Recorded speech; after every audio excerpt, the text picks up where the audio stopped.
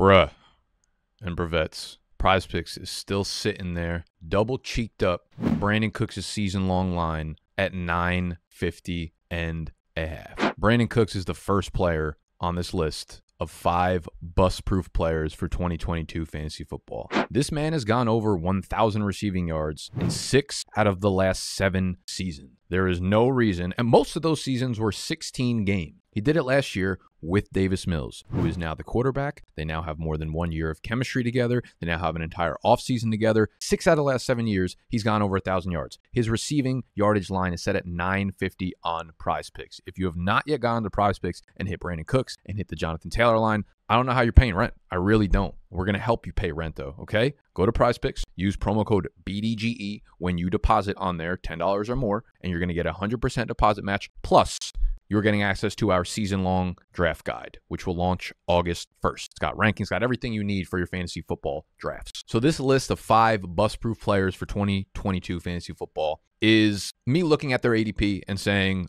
I don't see a world in which they finish lower than where they're going right now, but I also don't think that their ceiling is necessarily elite. Because obviously you can rattle off Justin Jefferson, Jamar Chase, those guys. Of course they're bust-proof. They're going to go fucking bananas this year. But these are guys outside of probably the first round that I feel really, really, really safe using a premium pick on because I know they're going to be a staple of my team. You could put them in the lineup and you can forget about it. Brandon Cooks currently going off at wide receiver 26 is a flex and one of my favorite values in drafts right now. I love him syncing up with Davis Mills again. They really didn't add anything to their offense besides John Mechie. I personally am not a John Mechie fan. I think he's just pure slot guy. That's okay. Also coming off an ACL tear. And don't forget, we talk all about Jameson Williams' ACL tear. John Mechie is also coming off an ACL tear. So there was no real competition in the passing game added to Houston, a team that's, again, going to be really, really bad, going to have to throw the ball a lot. Brandon Cooks, surefire, 950 receiving yards, bust-proof player this year. Number 2 on this list is Joe Mixon, currently going off the board at RB7. And a lot of y'all took this the wrong way.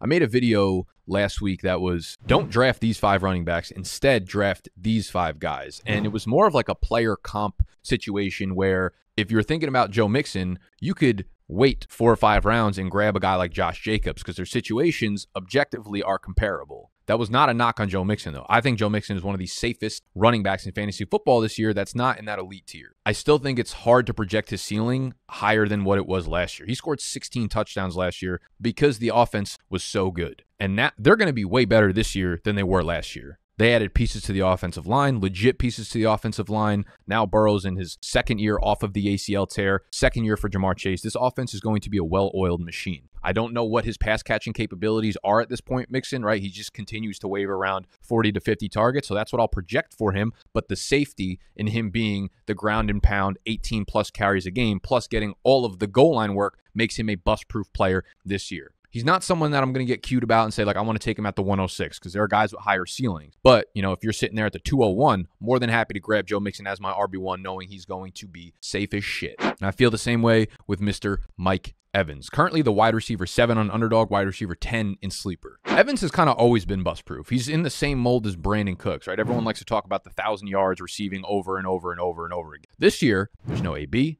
Gronk is retired. Godwin's going to be out for a while. He's probably not going to step onto the field at 90+% until week 7, 8. Evans should legitimately command double-digit, if not 12+ targets per game for the first half of the year. Does it keep up? Who knows? Maybe not, but he'll still have explosion games going forward. Evans is one of the easiest, safest picks in fantasy football this year at the wide receiver position. Now, Evans isn't as good as Jamar Chase or Justin Jefferson, Cooper Kupp, Devontae Adams. He's not in that elite tier. He's not a route runner like they are. He does not add explosiveness, yards after the catch like those guys do. So his ceiling is not as high as those guys, which is why I felt comfortable putting him on this list. I will say, though, I think there's a very decent chance that he leads the NFL in touchdowns this year. He's built for that shit. He's built for the red zone, and Tom Brady is even builter for the red zone. So that chemistry down there in the red zone is going to be magical for a long time. And he might rip off 12 touchdowns in the first fucking 8 games of this season. So I wouldn't say he's not the favorite to lead the NFL in touchdowns this year. Feel wonderful about Mike Evans. I also feel wonderful about Nick Chubb. I feel like the fade has gone way too far.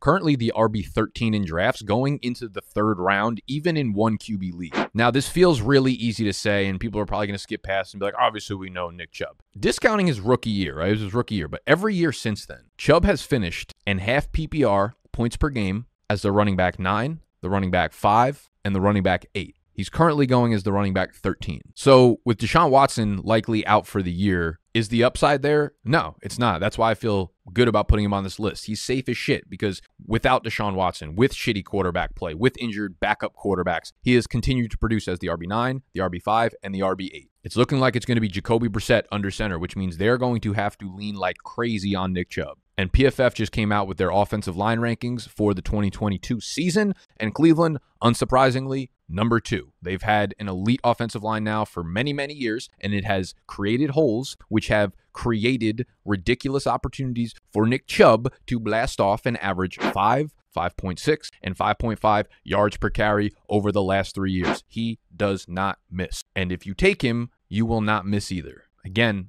I'm starting to feel like although Nick Chubb is a safe player for the most part, the fade has gone way too far on Nick Chubb. And the last guy on this list is a tight end. But before I get into that, I want to ask y'all, who do you see as bust-proof players? Because I remember arguing this list last year, and I was debating between Woods and Kupp.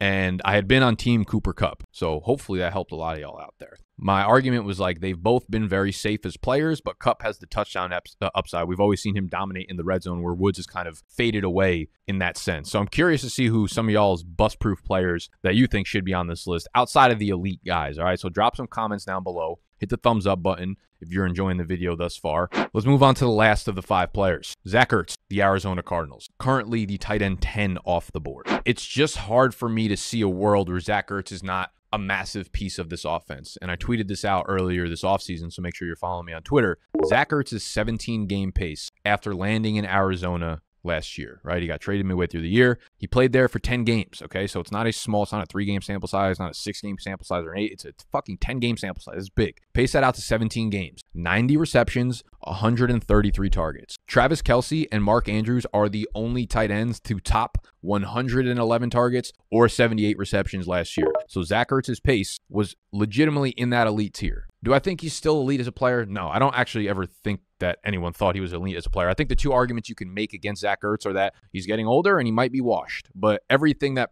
pointed towards anything was pointing towards the contrary last year with Zach Ertz because he was very good last year. And then they drafted Trey McBride, right? But this is a second-round rookie tight end, right? This ain't Kyle Pitts 4th overall. It's not TJ Hawkinson 8th overall. It ain't even those Njokus at the end of the first round, right? It ain't those players. This guy's not going to step onto the field and be a 70-catch guy off the rip. I'd be surprised if he caught more than like 25 passes. On top of all that, with the Cardinals offense, you just look at the offseason moves. Christian Kirk, gone. Chase Edmonds, gone. DeAndre Hopkins, out for 6 weeks. It's just hard to imagine a world where he's not a wildly safe, sturdy option as a fantasy tight end for a minimum half of the season. I do think there's a world where when those players get back on the field, Trey McBride gets a little bit more acclimated with the offense. We could see like the last month of the season, maybe Ertz falls to like, tight end 11 or 12. But the first, he's not falling outside the top 8 tight ends. He's a super safe player for 8, 10, 12 weeks of this season and extremely worth drafting, especially if you want to grab Ertz as your tight end 1 and